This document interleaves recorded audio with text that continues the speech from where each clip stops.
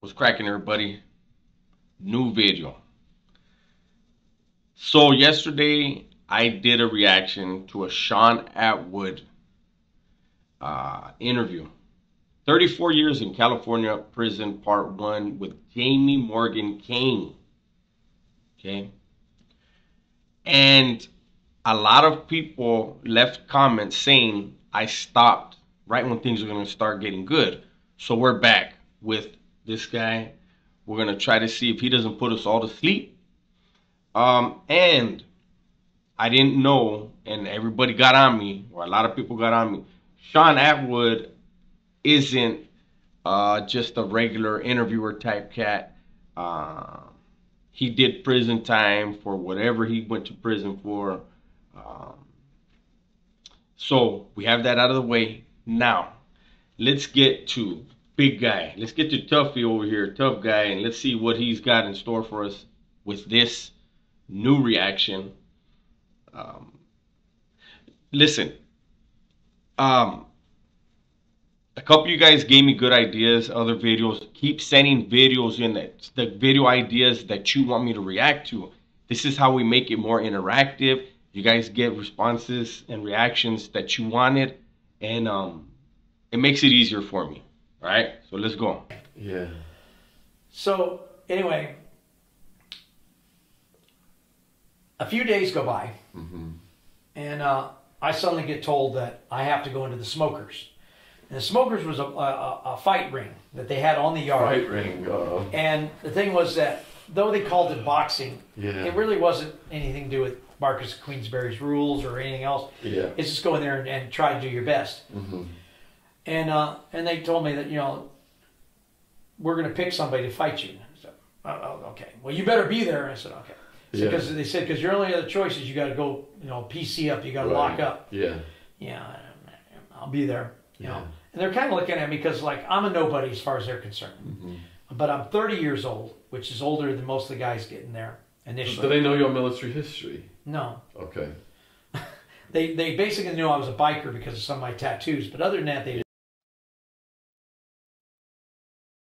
Is any bikers in there? I know my boy Muzon's a biker.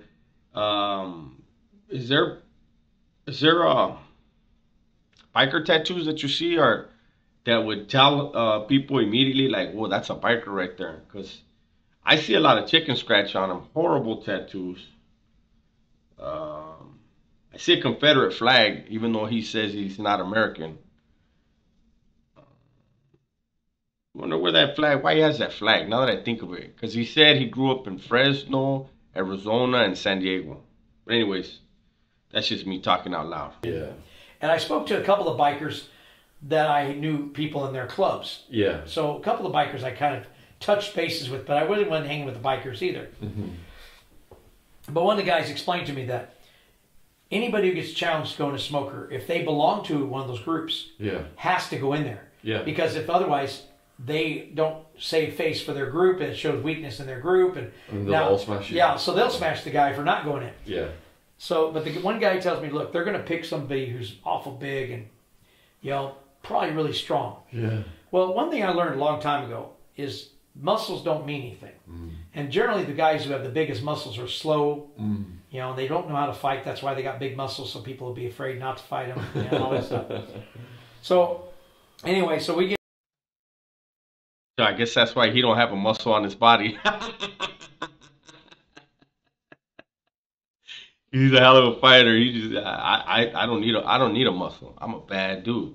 I get you, big dog. get in up there, and the cops would be out there watching these because it's kind of free entertainment They for make them. bets on them, probably. And I'm sure they did. Yeah. Anyway, but they ring the bell. Yeah. And they tell you, okay, we're going to ring the bell, and we don't unring the bell until somebody's unconscious. And this is the cops saying This is the cops saying. Yeah. Yeah. So they bring over the gloves, and they give us, they're like 8-ounce gloves. They're not big gloves. They're like, very thin, Yeah. padded gloves. And so I step in, and sure enough, this big guy gets in there. I mean, and I'm 5'6", and this guy's like said, probably closer to the 6 foot. But he's 5'6". I can't even keep a straight face, man. He's 5'6" of whoop ass. All right, he don't need a muscle on his body. You see him, see, but he'll wear a muscle shirt. Mark and Yeah. you know, and the guy walks up and tells me, okay, I'm not going to hurt you too much, but I've got to hurt you because they expect me to. I said, okay, ditto. He goes, what? I said, I won't hurt you too much, but I'll have to hurt you as much as I need to. And he kind of looks at me, and he kind of shooks like, you know, and they're all smiling because they know this is a done deal. So the guy turns back around and he goes, okay, I tell you what, I'm going to be fair. You get first shot. I said, okay. So I stepped right up, punched him as hard as I could in the throat, kicked his knee out from under and grabbed his face and slammed it on my knee, and he was now unconscious, unable to breathe, and couldn't stand. He's dead. He can't breathe. Holy shit. Yeah, I believe him. It's great. 5'6", man. This is a white Shaft. He's a bad mother. Shut your mouth. I'm just talking about Shaft. That's him. They call him Shift. Yeah, he just, you know, he handled it like that. You know, punched him as hard as he could in his throat. The guy can't breathe. He has no more feeling in his fucking whole body. He's emotionless now. That's a hell of a punch he got on him. And I turned around and I said, next. What the hell? And the cop's standing there, and all of a sudden the cop goes, ding. And everybody's just staring at me. And I go, okay. And I climbed out and I walk over and I just go about my business. Yeah. Didn't even take the boxing gloves off. You know, those were his. He won those, fair and square. I'm glad I never did timer on this guy. I would have probably been nervous around him. It would have been the first time, but I would have been nervous. Like, damn, man. Look at him. He wears a muscle shirt with not one muscle on his body. He must know how to fight. And guys going by pointing at me. Secret shit, you know, secret shit. You know, I hear this, right? Yeah. So this one cop comes over to me and he goes, were you military by any chance? I told him, yeah. He goes, I'm going to go look at your C-file. Yeah, I don't know what that. I didn't know what a C-file was at the time. I don't know what that means either. Well, that's your central file. That's everything about you is supposed to be in your central file. Okay. And they have the part that you're allowed to see at certain times, and Yeah. then there's the confidential sections. Yeah. Well, he goes off. I don't think anything more about it. Yeah. So a few days later, I get told that I've got to go back in the smokers because they think that was a fluke. Same dude. He's lost face now. Well, no, Different dude. No, it's going to be a different dude. Okay. But because now they've got a guy who's trained in karate, and this guy is going to hurt me. This guy's going to do severe damage to me, and they're telling me this to see what kind of response they get. Yeah. He would be one of those Sallys where you want to just slap his head every day. Stop, man. Do not tell me another lie today. I'm sick of it. Yesterday you talked for an hour and everything was a lie. I couldn't live with you. Can't live with people like that.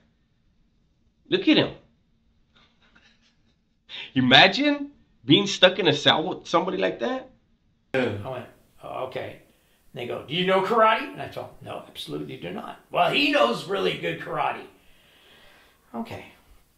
So, again, I talked to a couple of bikers and they said, yeah, they're telling me about the guy. I said, yeah, you know, the guy's got a black belt karate and apparently, you know, he did some exhibitions at some county fairs and blah, blah, blah. And Yeah. he's in here because he used some karate on some guy and broke his arm and he's here for assaults and stuff. Yeah.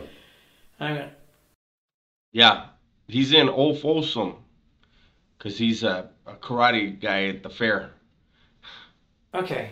And the guy goes, you going to fight? I guess. I mean, why not? And he knows karate. I went, yeah, okay, you know. He's not been tortured in the Panamanian jungle. Yeah, so in I Vietnam. go in this thing, and the guy's getting there, and he does this whole thing. Whoa! He's doing all this warm-up stuff. And just as he starts to step towards me, I drop all the way down to one knee and I shove my right fist as deep up into his testicles as I can and drive him up into his chest and watch his eyes roll back to white and just fall over. And then I basically got up and I slammed his head into one turnbuckle and then walked him over and slammed him in another turnbuckle. Yeah. And then I threw him out of the ring. That was all she wrote. And I looked at everybody and said, next. Damn.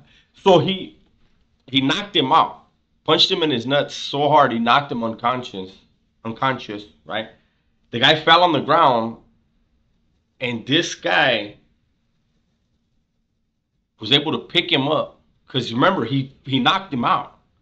His eyes rolled up, and then he knocked his head and he knocked his face in the fucking turnbuckle, WWE style. Nope, he's old. WWF style. And then he walked him across the ring. Damn, man. Well, he earned his ink. He earned his horrible tattoos when he was in there. I take it all back.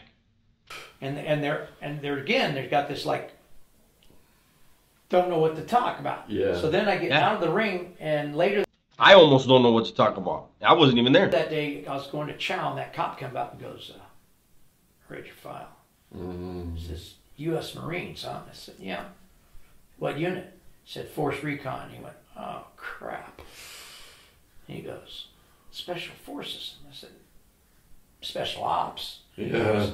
He goes, yeah. He goes, like the Green Berets. I said, oh, no, we're better than there. Rambo ain't got nothing on him. Where look at him. Look at he's even surprised that look at the way it stopped. He's surprised himself with how good that line was. He's like, oh shit, I said some good stuff right there. You know how many? There are so many veterans behind the walls. Unfortunately, especially Vietnam vets. You know, they came back from the war. They felt that they were not, and they weren't. For the most part, they weren't treated right when they came home. And a lot of them developed drug problems there. They got involved with the opioids over there. Came over here, got strung out, got involved in crimes and stuff. So for this guy to act like he's the first guy, he's not. I doubt he's Force Recon. I seriously doubt it. But let's just play along with him. And but to act like he's the first guy that was ever Force Recon or even a Green Beret, whatever, and the CDC, and that the cops would really be like, oh fuck, man, wow. Most of the guards are veterans, and you're just another convict. You know, your military back. Somebody needs to get this guy in the ring with somebody. This is one of those Bushidos, right? The Bushido artists. Look at this. Yeah, let's get some more of this. The guy's like, he goes, I keep that under wraps. So, oh, okay. Yeah. So then the next day I get a job, and my job is to be a surgical tech at Folsom. Yeah. And they send me up, and I meet this doctor named Dr. Texter. He read the thing about what I did there at Vacaville. Yeah. And he goes, so you're real qualified. I said, so. So he goes, well, there's 5 of us doctors. We each have a surgical tech working for us. He goes, you're the only one that's qualified. The others have learned while they've been here. So they can do stuff, but they're not, they don't hands-on like you. Yeah. He goes, here's what we do. You'll be taking out BBs when the guys get shot with the shotguns, and usually come from the other San Quentin over here. You'll be taking out sebaceous cysts. Some guys need to get tattoos cut or burned off their necks and hands because they're going back out the streets and they don't want to have that baggage. Yeah. And you'll assist me with anything that I need you to assist with. And then you'll do general bandage change and stuff. And he goes, you got a problem with that? No. You know how to use a sterilizer? Yes, I do, because we sterilize our own equipment and stuff. It's okay. So he goes, you're my guy. You don't have to work for anybody else unless you choose to, but you're my guy. Yeah. He's almost the warden at this point. And I'm pretty sure that's where the story's going. He became the warden, but because he's special ops, he wanted to stay an inmate. He's the originator of 60 Days In. I'm sure that's coming later. We're gonna watch a little bit more. Yeah. Okay. So he walks me over and introduces me to the inmate lab techs there and the inmate x-ray techs, and walks me over to introduce me to the other surgical techs. So I meet this guy, Juan Greer, big black guy, got 26-inch biceps. He's BGF. I need to meet this guy, that's Paco Joe, and he's Mexican Mafia. Yeah. Yeah. Then I meet this really. So this is what liars do. And I don't like to call people liars, but this, he's throwing in these names of these organizations to draw you in. Whoa, man, you've been around those type of people? And you weren't scared and you were knocking everybody out in sight? Yes, he was. Really squirrely white guy, that looks like he's, constantly on a dope high, but his eyes are bouncing every which way, and he's kind of sweating nervously. And then there's Wesley Tucker, the guy that I met that's the shot caller that I just had the first meeting with. He's the lead surgical tech at that time. Wow. And I go, oh, hey, Wes, how's it going?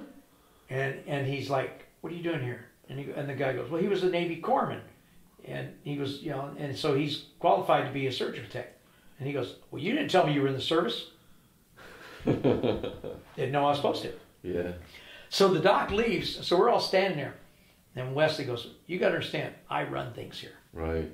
Tom, I don't care. He goes, I'll have you know that I'm with the Aryan Brotherhood. I said, I rode with the Confederate Devils. Oh, that's what the tag. Oh, that's what the. Oh, he really is with the business now, huh? But yeah. So a guy that doesn't know a guy is gonna go up and tell him, but he, and he'll even say the phrase, "I'll have you know," because convicts that grew up in the streets, criminals that grew up in the criminal world, they speak like that. Well, I'll have you know. I believe everything now. He looks at me and he goes, well, I've been in prison for 5 years. I said, I did my time in Vietnam. He looks at me. This is a pissing contest, apparently. And nobody, these guys that are really with the business, they're not pulling out knives. In an era where people got killed for nothing. This is good. I go, are you impressed? He goes, what? I said, I'm not impressed. Are you impressed? We can do this all day long. We want to trade our credentials. I can do this with you. Yeah. And he goes, you don't understand. I can have you hurt. I said, you've already tried.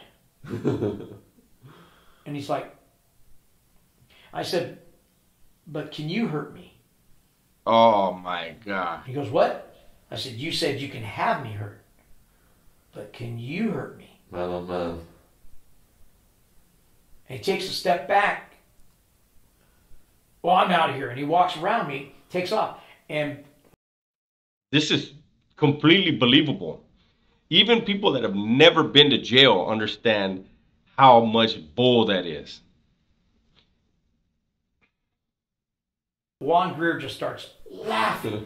This big old black guy. He just starts laughing. He goes, I just sold tickets to see that. He goes, I've never seen anybody make him shut up and run.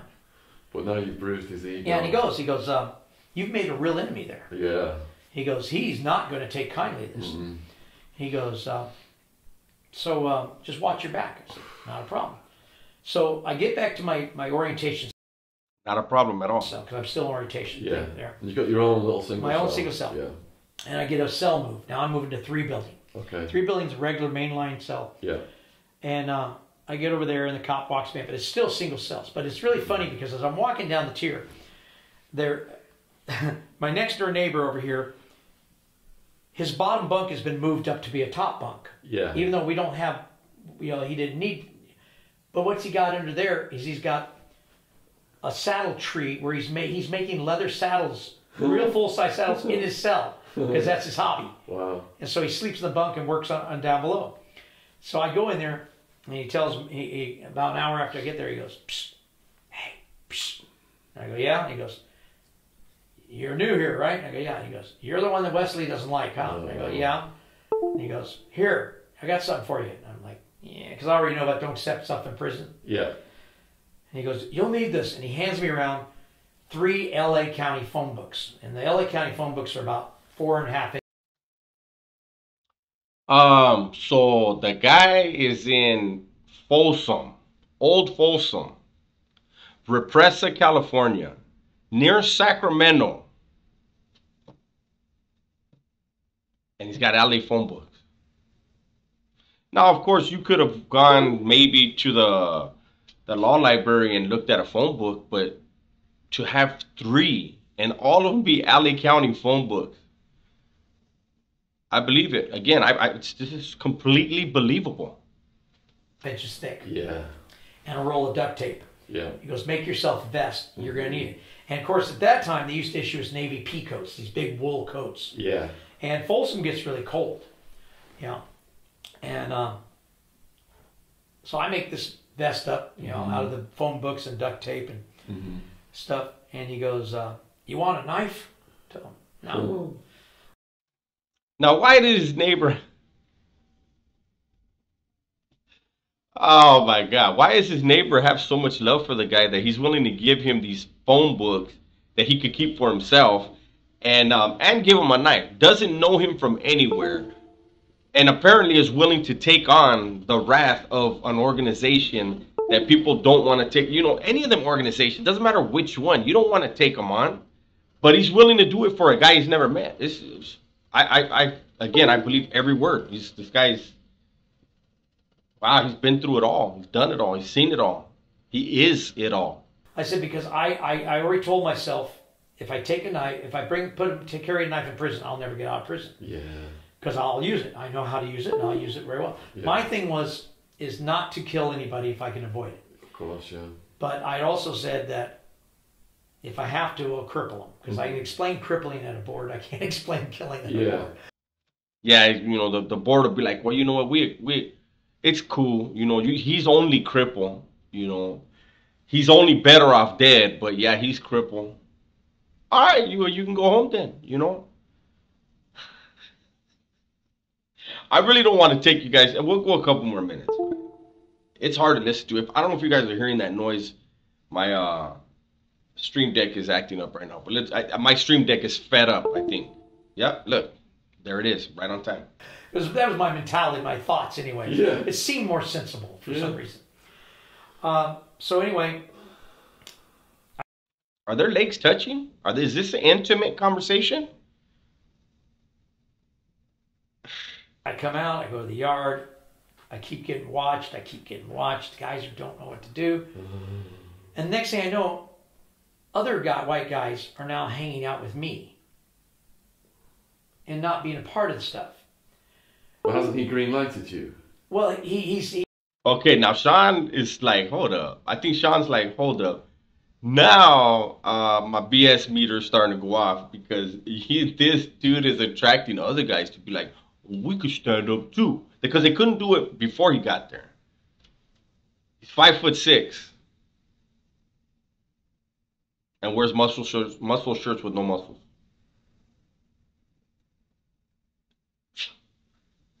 He's told people this, you know. Yeah. Well, he actually had gone to the BGF to give them the opportunity to stab me.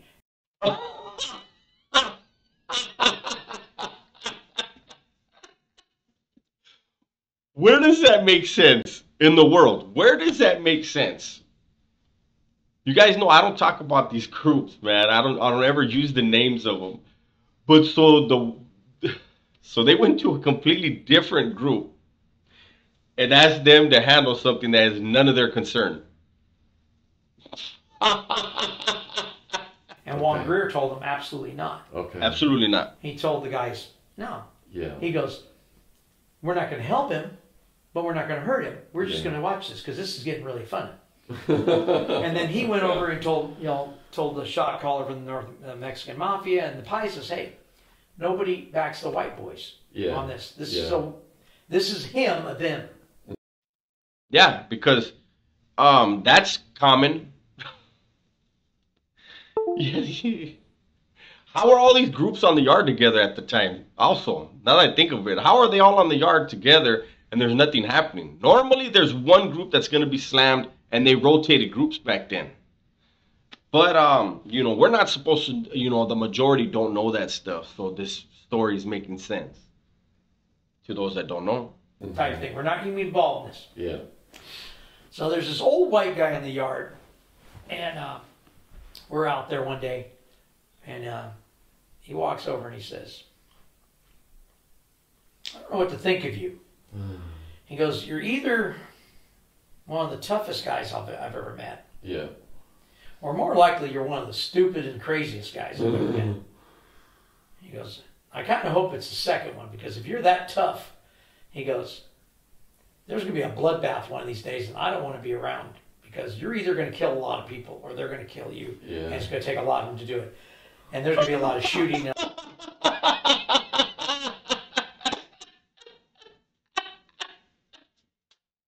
It's going to take a lot of them to kill him. Oh, God, this is amazing. You guys were right. I don't want to, I feel like this video is long enough. I think that's a good place to stop. But I do want to hear what we'll hear. He goes, I don't like shooting. He goes, and he gave me a line that I used many years later. He goes, you know, all my life, he goes, I've never been allergic to anything but one thing, and that's small lead projectiles entering my body at high rate of velocity. Ruins my whole day. Yeah. And he goes, I don't want to be around you when that starts happening. Yeah. So anyway, he tells me, but watch yourself, because they're still trying to figure out. But then I find out from one of the runners for the BGF that nobody else is going to help him. It's going to come out. And now they're upset, because they went to the bikers because they knew I had some click with them. Yeah, I can't listen to it. I can't.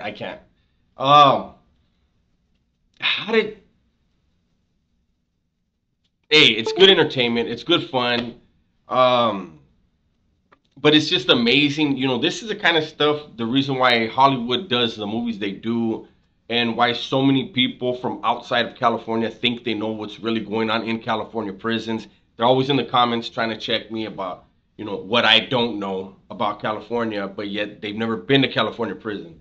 And unfortunately, I served over 24 years straight.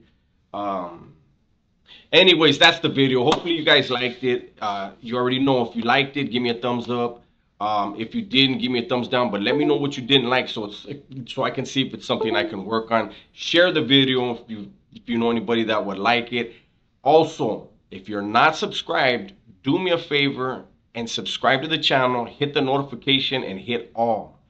YouTube saying that there's a lot of people that aren't hitting that, and that'll help out a lot. You know, if you like this video, subscribe. Anyways, stay safe, stay smart, and tell the ones you love that you love them, right? I'm out.